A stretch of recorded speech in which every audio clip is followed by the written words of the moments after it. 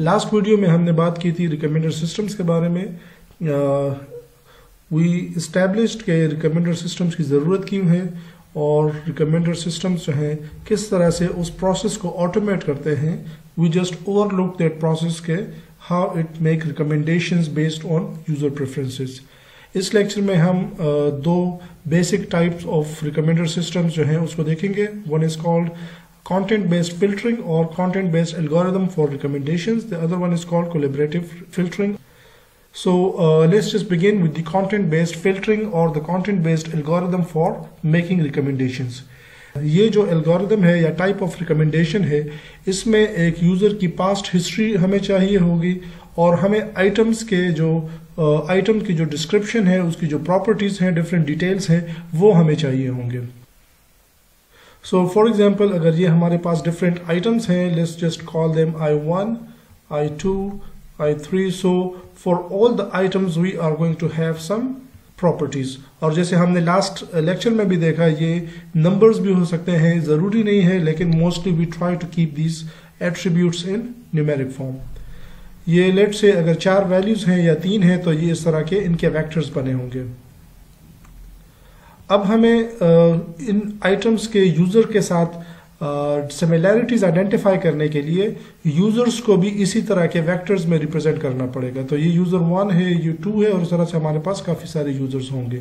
सो इन दोनों वेक्टर्स के ऊपर ऑपरेशंस परफॉर्म करने के लिए हमें यूज़र्स के भी इसी तरह के वेक्टर्स चाहिए होंगे। तो लेट्स से अगर यहाँ पे हमारे पास 3 एट्रीब्यूट्स हैं तो हम किसी भी आइटम को उन 3 एट्रीब्यूट्स पे रिप्रेजेंट कर सकते हैं। फॉर एग्जांपल अगर ये कोई बुक्स हैं तो बुक्स की कैटेगरी या उनका उसका जेनरा कौन सा है, इस बुक का जो है इसके नंबर, इसकी पब्लिकेशन ईयर क्या है, इसकी प्राइस क्या है। All the books are going to have exactly the same set of attributes. The same way अगर हमने यही प्रोसेस अप्लाई करना है, जैसे मैंने आपको कहा कि सिमिलैरिटी निकालनी है, तो यूजर के भी 3 जो यहाँ पे एट्रीब्यूट्स होंगे वो भी वही होंगे जो हमारे पास यहाँ पे हैं। सो यूजर की पहली एट्रीब्यूट क्या होगी कि ये यूजर किस तरह की जनरा की बुक्स को रीड करने में इंटरेस्टेड है। सो लेट्स से अगर इस यूजर ने ये सारे बुक्स पढ़ी हुई हैं, so what was the dominant genre in these books. ठीक है, यहाँ से हम पता लगा सकते हैं कि ये यूजर जो है ये कौन से जनरा में इंटरेस्टेड है। द सेम वे हम इन सब के ईयर देख सकते हैं और हम ये पता लगा सकते हैं कि ये यूजर किस ईयर ऑफ बुक्स में ज्यादा इंटरेस्टेड है, और हम इस तरह से उसकी जो प्राइस की जो ब्रैकेट है वो भी पता कर सकते हैं कि ये यूजर जो है किस प्राइस की बुक्स को ज्यादा प्रेफर करेगा, और इस तरह से हमारे पास और भी एट्रीब्यूट हो सकते हैं। सो इन सब की जो यूजर ने प्रीवियसली बुक स्टडी की हुई है, हम उसकी डिटेल्स को कंबाइन करके एक वेक्टर के फॉर्म में रिप्रेजेंट कर सकते हैं, and that is going to be the vector of this particular user. The same way user 2 ने जो बुक्स पढ़ी हैं और उसकी जो डिटेल्स हैं उससे हम यूजर 2 का वेक्टर बना लेंगे। So we can think of it as 2 sets of vectors, एक जो सारे आइटम्स के हैं और दूसरे जो सारे यूजर्स के हैं। अगर हम इन दोनों को कंबाइन कर लें तो हम इसको एक मैट्रिक्स के फॉर्म में रिप्रेजेंट कर सकते हैं। Let's say these are all the items, item 1, item 2, and the same way we have got all the items, और columns और rows में हमारे पास users हैं, user 1, user 2 and rest we have some other users. ये जो value है there should come from performing some similarity operation on user 1 and item 1. so उससे हमारे पास ये value आ जाएगी। फिर उसके बाद हम यूजर 1 जो है उसको आइटम 2 के ऊपर परफॉर्म करेंगे और यहाँ पे वैल्यू आ जाएगी। In the same way we are going to have this matrix filled with values. हर रो जो है वो एक यूजर को रिप्रेजेंट करेगा, and the highest value in that row is basically the item that is the item in the column that is most appropriate for this particular user. User 2 के लिए जो value बड़ी होगी वो कॉलम उसके लिए अप्रोप्रिएट होगा। तो इस तरह से हम सारी जो इंफॉर्मेशन है उसको कंबाइन करके एक मैट्रिक्स के फॉर्म में रिप्रेजेंट कर सकते हैं। जस्ट जैसे मैंने आपको कहा कि this is the vector of the user, और ये जो हमारे पास है सारी बुक्स हैं डेटाबेस के अंदर जो अवेलेबल हैं। तो यहाँ पे आप देखें ये सारी एट्रीब्यूट्स हैं हमारे पास बुक्स की। We have got title, genre, author, type of the book, price and keywords. तो हमारे पास सारे बुक्स के अंदर ये एट्रीब्यूट्स अवेलेबल हैं। ये हमारे यूजर का प्रोफाइल है, and the same way we have profiles for all the other users also. तो अगर आप यहाँ पे देखें तो इनके जो एट्रीब्यूट्स हैं वो एग्जैक्टली मैच कर रहे हैं। इसका ये मतलब नहीं है कि ये टाइटल यूजर का है, but basically what are the titles that the user is interested in, या इसने पीछे कौन से टाइटल्स के बुक्स पढ़े हैं। यहाँ पे जनरल हमें ये बता रहा है कि इस यूजर ने प्रीवियसली किस जॉनर्स के बुक्स पढ़े हैं। तो ये इन्फॉर्मेशन जो है ये basically summarised information of the books that this user has studied in the past उसकी है। ऑथर्स ये किस तरह के ऑथर्स को पढ़ता रहा है, किस टाइप की बुक्स, किस प्राइस की बुक। तो हमने क्या किया, वो सारी बुक्स जो 10, 15, 40, 80 जो भी बुक्स इस यूजर ने पढ़ी हैं उसको कंबाइन करके उसको इस एक वेक्टर में सारी इंफॉर्मेशन हमने एक साथ रिप्रेजेंट कर दी है। तो हमारे पास जैसे हमने यहाँ पे देखा, अगर न्यूमेरिक वैल्यूज हैं तो हम कोई डॉट प्रोडक्ट ऑपरेशन परफॉर्म कर सकते हैं। फॉर एग्जांपल अगर ये वैल्यू है 1, 2 and 3, and over here for item 1 we have got values of 2, 2, 1. So the dot product is going to give us 2 plus 4 plus 3, and that is going to give us 9. सो हम यहाँ पे 9 put कर देंगे। सो अगर हमारे पास सारी जो वैल्यूज हैं एट्रीब्यूट्स के नीचे अगर वो न्यूमेरिक है तो हम इस तरह का कोई ऑपरेशन परफॉर्म कर सकते हैं, कोसाइन सिमिलैरिटी वगैरह का फंक्शन लगा सकते हैं। तो इससे हम उनके बीच में जो सिमिलैरिटी है वो आइडेंटिफाई कर सकते हैं, और ये सिमिलैरिटी जितनी ज़्यादा होगी उतना बेहतर है। लेकिन अगर हमारे पास इस तरह के एट्रीब्यूट्स हों जिसकी वैल्यूज न्यूमेरिक ना हो तो हम और उसके लिए डिफरेंट तरह के अप्रोचेस यूज कर सकते हैं। One of them is just to look के हमारे पास कितने आइटम्स मैच कर रहे हैं। फॉर एग्जांपल यहाँ पे हमारे पास ये वो कीवर्ड्स हैं जो यूजर रीड करने में इंटरेस्टेड है, और ये इन सारे बुक्स की कीवर्ड्स हैं। So we can have a as the keywords of the user and we can have B as the keywords of let's say this book.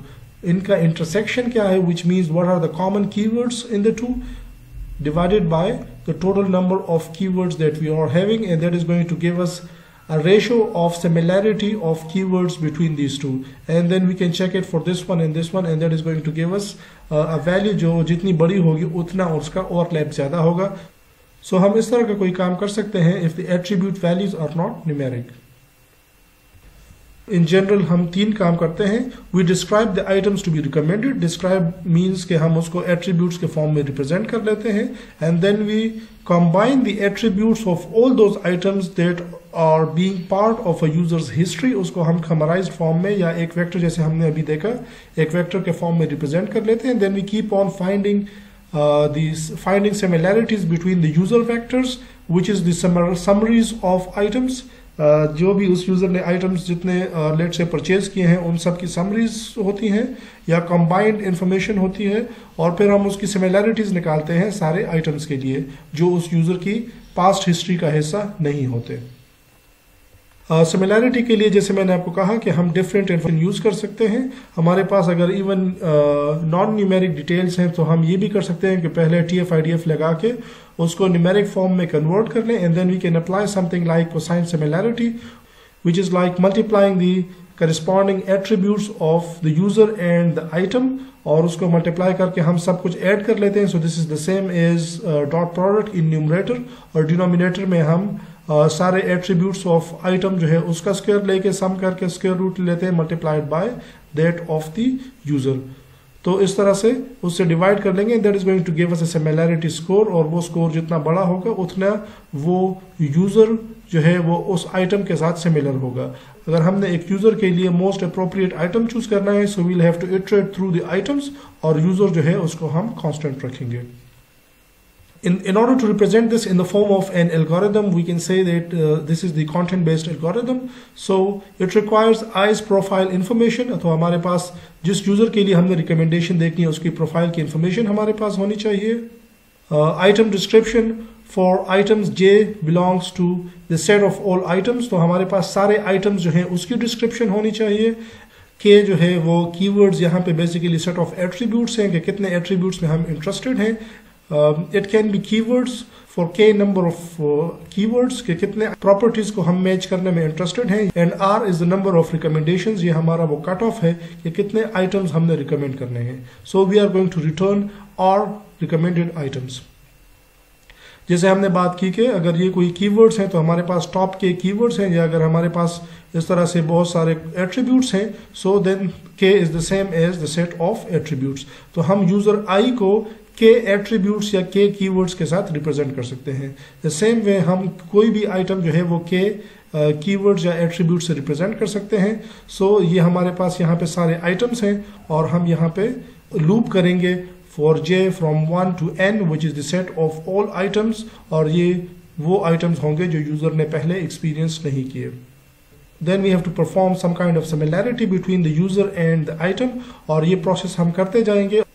उसके बाद हम यूजर और आइटम का सिमिलैरिटी स्कोर निकालते जाएंगे, और ये आइटम जो है जे हमारे पास, जैसे हमने यहाँ पे बात की, इटरेट करता जाएगा 1 से लेके n तक, क्योंकि हमने n आइटम्स के लिए सिमिलैरिटी देखनी है इस यूजर के साथ। जब n आइटम्स के सिमिलैरिटी के स्कोर्स हमारे पास यहाँ पे आ जाएंगे, उसको हम सॉर्ट करके उसमें जो मैक्सिमम जो हाईएस्ट वैल्यूज हैं आर हाईएस्ट वैल्यूज उसको हम पिक कर लेंगे, and those items would be recommended to user I. दूसरी तरह की रिकमेंडेशन जो है that is called collaborative recommendations, और उसकी जो वर्किंग है that is slightly different from content based recommendations. हमारे पास कंटेंट बेस्ड में यूजर के वेक्टर्स होते हैं, ये सारे हमारे पास यूजर के वेक्टर्स हैं, और अगर हमने यूजर 1 के लिए रिकमेंडेशन करनी है मोस्ट अप्रोप्रिएट आइटम की, तो ये हमारे पास सारे आइटम्स के वेक्टर्स हैं फ्रॉम i1 to in। सो हम i को n तक इटरेट करेंगे और सबके सिमिलैरिटी स्कोर्स देखेंगे u1 के साथ, जिसके साथ ज्यादा स्कोर आएगा उतने टॉप के आइटम्स हम रिकमेंड कर लेंगे। तो हमें यहाँ पे आइटम्स के डिस्क्रिप्शन, उसकी सारी प्रॉपर्टीज जो हैं ये हमें चाहिए होंगे किसी भी प्रोडक्ट को रिकमेंडेशन उसकी देखने के लिए कि वो यूजर उसको देखना चाहेगा कि नहीं। जो दूसरी टाइप है वो इससे स्लाइटली डिफरेंट है, और उसमें हमें प्रोडक्ट के सारे डिटेल्स की ज़रूरत नहीं होती। इनफैक्ट प्रोडक्ट के किसी डिटेल की ज़रूरत नहीं होती।